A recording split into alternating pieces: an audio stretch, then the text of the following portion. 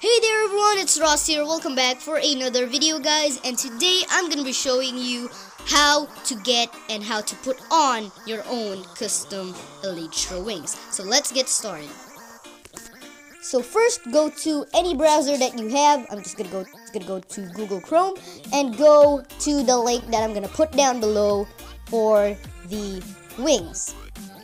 Now just download any wing here. So I'm gonna go for the fried chicken wings, because why not? It's gonna take you to the site because they want money, man. I'm just joking. So there we go, it has been downloaded.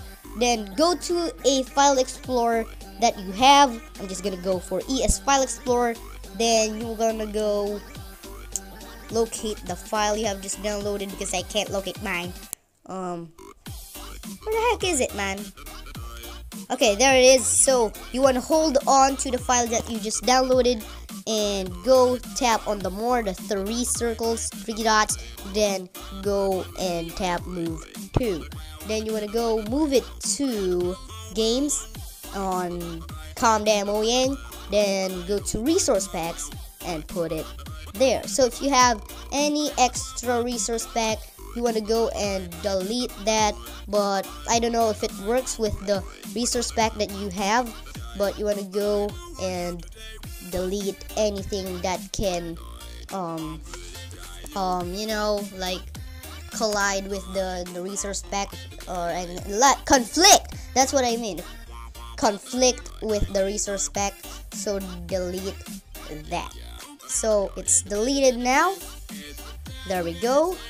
And go to MSPE if you still have it, then go and put it out, then go back into your game.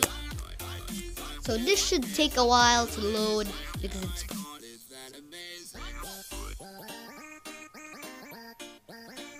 so go to settings and go to global. So go to settings and go to global resources. Then you have the fried chicken wings from Burger King. I'm just joking.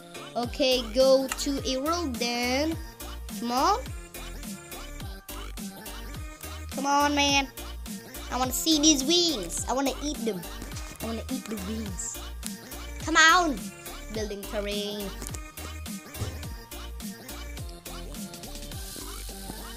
Alright, and there we go, guys. I hope you guys enjoyed today's